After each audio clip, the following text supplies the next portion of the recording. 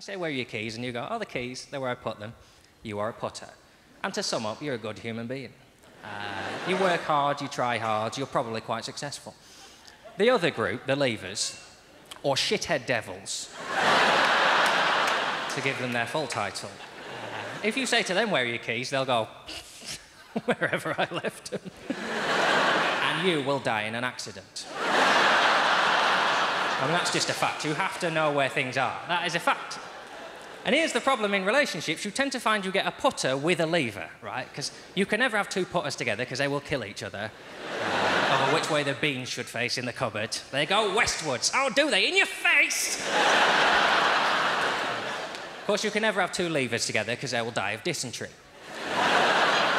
So, what you tend to find is you get a putter with a lever, and what happens is the most annoying thing about levers is that they're more fun to be around. They're happier people because they, you know, they go around dropping things and knocking stuff over, and the putter goes around, oh, that goes there and that goes tiny. I'm valid in the relationship. Levers drop things because they're enjoying life. They don't, who cares where my keys are? Tinfoil's shiny.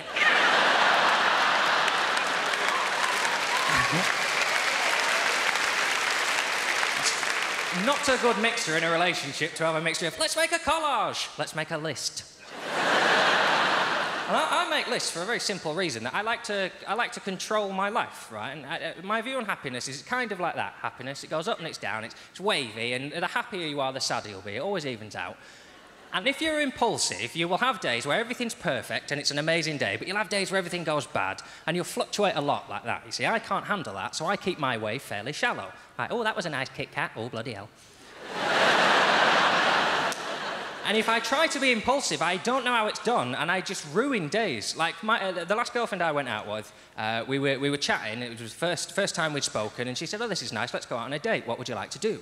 And I thought, don't be honest about what you'd like to do, because it's probably weird. Say something sexy and impulsive, right? I said something so impulsive, even I didn't really know I was going to say it until after it had happened. Right? She said, oh, this has been nice, what would you like to do? And I went, oh, let's go ice skating.